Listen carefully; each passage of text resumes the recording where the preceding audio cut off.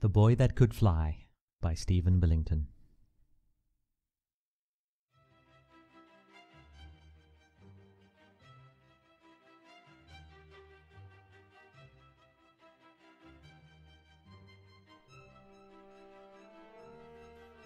That morning began like any other morning in the small town of Hartley. The rooster woke everyone just as the sun began to shine across the countryside, and slowly the morning dew began to melt. There was no indication that something special would happen today. No sign in the sky, no trumpeting horns, no arrival of messengers from afar. Nothing, not the slightest indication. Slowly the house started to come to life. Emma rubbed her eyes, clearing the sleep from the corners, stretched her legs, and wondered if she lay here long enough, perhaps they would just forget about her today. The dream she had been having seemed still so vivid in her mind. The face of the boy so familiar, and yet foreign to her. If only she could remember his name. Suddenly getting out of bed seemed like a good thing to do. Throwing back the duvet, she jumped out of bed and rushed towards the windows, peering out across the rooftops and up skywards, as if something was about to drop from the heavens into her world. What was she looking for? Something nagged at her memory. Something about the dream. Something was different, but she could not put her finger on it. "Em, are you up?" Slowly Emma's thoughts drifted back to earth. "Yes, Mum. Be down in a minute." Even though Emma knew that something was different, for now she quickly continued about her morning routine. Jumping into her favorite dungarees and her yellow boots, she rushed downstairs for breakfast, tripping over Zoya on the landing and colliding with the hall dresser. Zoya had a nasty habit of being in the wrong place at the wrong time. She was not a cat of habit and would choose the most illogical places to curl up and go to sleep.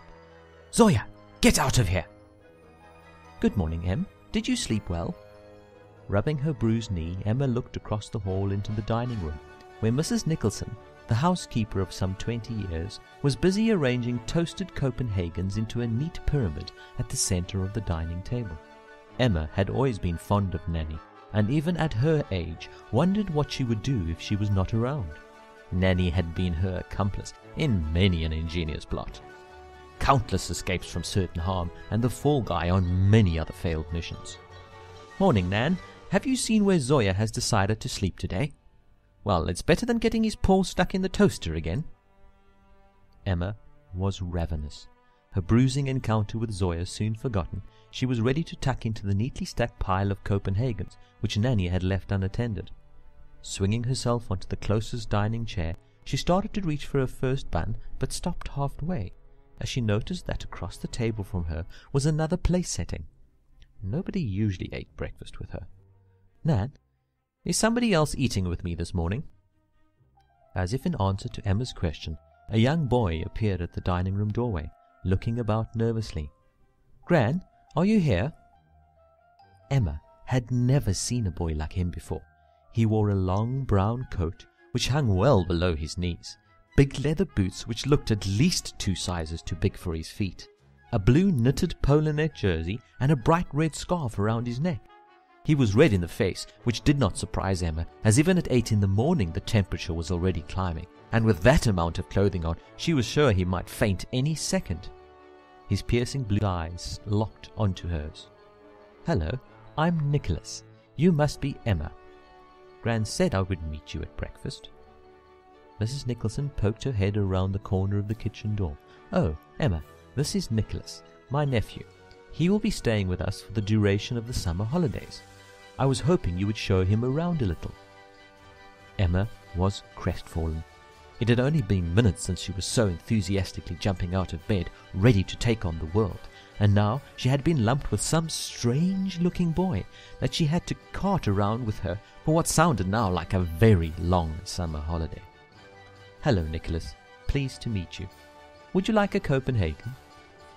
Nicholas seemed almost to float into the room and sit down at the dining table, helped himself to an enormous bun, and while stuffing half the bun into his mouth, gazed over at Emma and proceeded to talk. Beach? Emma stared in disgust. Half of what he had stuffed into his mouth was back on the dining room table. "Excuse me, could you repeat that without a mouthful of food?" "Can we go to the beach?" Emma just stared back at Nicholas for a moment, lost in thought, trying to think of some way in which she could be rid of the boy. "I have promised Miss Flem, she is our neighbor, that I would help clean out her pantry this morning. I don't know how long it is going to take, but maybe when I am finished we could go down to the beach." Nicholas looked a little disappointed. "Sure, plenty of time for the beach later. I'll just hang around the house this morning and read. Gran doesn't like me wandering off by myself." Emma had never known Mrs. Nicholson to be the overprotective sort, so she found it surprising that Nicholas was not allowed out by himself. Unless, of course, he was prone to accident, and from the look of him, that would not be surprising. Feeling a little guilty, Emma relented. "I will try and get finished as quickly as possible so we can go down to the beach early." Nicholas beamed.